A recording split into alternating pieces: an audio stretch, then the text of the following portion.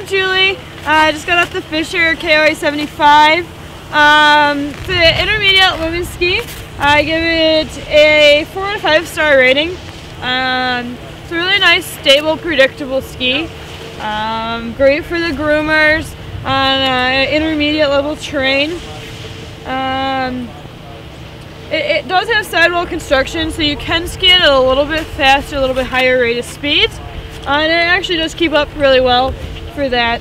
I found that it actually does hold well on the tails, so if you tend to be a skier that sits back a little bit in the back seat, this ski really still feels very stable even if your weight is exactly in the proper skiing position.